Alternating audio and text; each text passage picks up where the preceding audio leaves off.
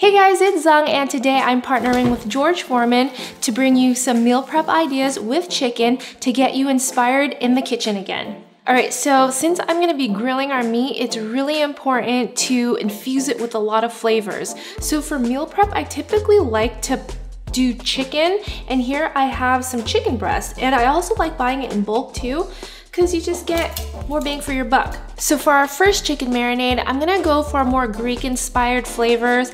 I'm gonna make it kind of herby, lemony, garlicky, all those flavors that you love. So in a marinating container, I like using these glass ones because they're just easier to save throughout the week if you wanna just marinate it and then grill before you eat. I'm gonna add some oregano. Oregano adds a lot of flavor. Then I have some sweet paprika, which adds that little spice to it. It's not too spicy, but it adds enough flavor in there. Loads of garlic that I've already minced. Here I have about 4 cloves. You can go up to like 6 if you like it extra garlicky. Some salt. And then to really brighten up the flavors of this marinade, I love adding zest from a whole lemon. So I'm just gonna zest it directly into the container. The juice from a whole lemon. Mix, mix, mix. All right, and as I'm mixing it, I'm gonna drizzle in some olive oil. And just whisk everything together until it becomes one, like this, like a nice thick mixture. So these are all really simple ingredients, but each one packs a lot of flavor, so you're gonna get a really delicious marinade. So now that our marinade's ready, I'm just gonna add in the chicken. Here I have some pretty big chicken pieces, so I'm just gonna add 2. And then just mix it around, flip it over, make sure it's really covered with that marinade. And as it sits, because there's lemon juice in here, you'll notice that the outer parts of the chicken will turn slightly white. That just means that it's the lemon juice is starting to kind of cook it, but that's okay. Once you cook it all off in the grill, it's all gonna taste the same. So I'm gonna set this aside, and we're gonna work on our second marinade. So for our next marinade, I wanted to go for a more interesting flavor. We're making mango curry marinade. Now it's kind of salty, sweet, tangy, all at the same time. And it's also really easy to put together. I'm gonna start with some garlic. I have some minced garlic here. Some curry powder that'll give it that nice spiciness. Again, if you don't want it too spicy and you want the more fruity mango flavors to shine through, just take down the amount. All the ingredients will be listed in the description box below. Mango juice, which you can find at the supermarket. Some fish sauce, and then we also have a lime, which I'll just zest and again juice it into the marinade. But this time I'm only gonna use half of a lime. You don't want this one too sour. Now I'll just drizzle in the olive oil as I continue whisking. Give it a quick taste. That is so yummy. Okay, and now I'm just gonna add the rest of my chicken into the marinade. All right, our chicken is done, so let's go ahead and work on our vegetables, because I always like having veggies when I meal prep. So here are my veggies that I like to prep ahead of time. I always have a mix of fresh veggies that I'm gonna use like this, and then I always have veggies that I'm gonna roast or grill, but today we're gonna be grilling them. For the veggies here, I like cutting them ahead of time like this and packing them together. That way I can grab and then mix and match them as I go throughout the week. And then for the greens here, the leafy greens, they're great with salads, they're great with grain bowls, what have you. Here I have some Brussels sprouts. I'm gonna add them to this large bowl. Some red bell peppers, because I love them grilled. And as you can tell, I'm gonna mix them all together, and then we're gonna grill them separately on here. And finally, some eggplants.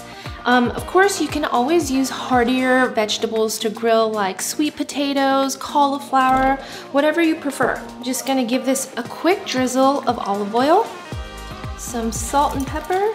So now I'm gonna grill everything on the George Foreman Contact Smokeless grill. I'm gonna preheat the grill to 400 degrees. Here there's variable temperature control, so you get precise cooking every time. I'm gonna heat it up really high because I like my vegetables kind of charred, you know? I'll add my peppers, eggplants, and Brussels sprouts. Grilled Brussels sprouts are a revelation. All right, now I'll just grill it for about 5 minutes. All right, so halfway through, I'm just gonna amp up the heat to 425, and then I'm gonna flip the grilled red bell peppers, just because as you can see, it's taller than the rest. And I want those nice char marks from the top. Give those a quick turn too. The Brussels sprouts are looking so good. All right, smells ready. Let's see. Yes, it looks really good.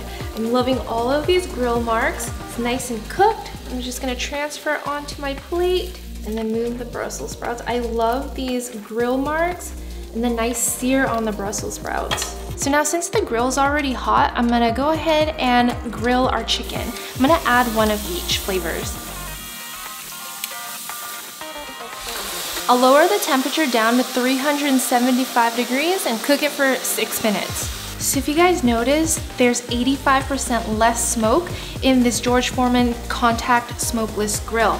So even though I had sugar in the marinade, especially the mango one, you don't see it burn because there's a drip tray where all the juices and the grease drips down so that it cools down before it can smoke and burn. The George Foreman Contact Smokeless Grill provides more sizzle with less smoke and lets you cook your favorite meals up to 3 times faster. I'm just gonna transfer them to my cutting board to let them rest while I prep more meal ideas for you guys.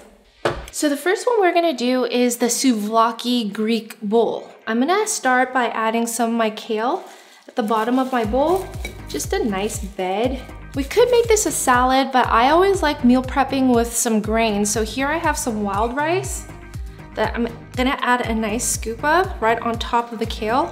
Then I'm gonna add our chicken. First, we're gonna cut it up. It's just easier when it's sliced. But look how perfectly cooked this chicken is. It's nice and juicy. So now we're gonna add our grilled vegetables. I think I'm just gonna go for the red bell peppers and eggplant. And then the fresh element, I'll do tomatoes and then cucumbers. Put it over here. And then for a Greek souvlaki type of bowl, I always like adding some hummus. It provides almost like a sauce for everything on top of the rice. And then I have some feta cheese. That looks really good, and you can just brighten everything up with the nice squeeze of lemon on top.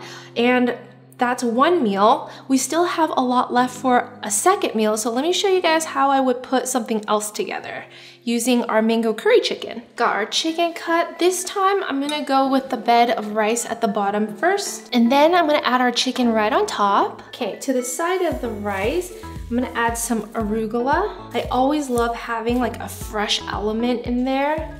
That way it just doesn't feel so heavy and dry. Radish on top of the arugula. Some Brussels sprouts. And then I'll top off my mango curry chicken with some more mangoes and a nice sprinkling of cilantro.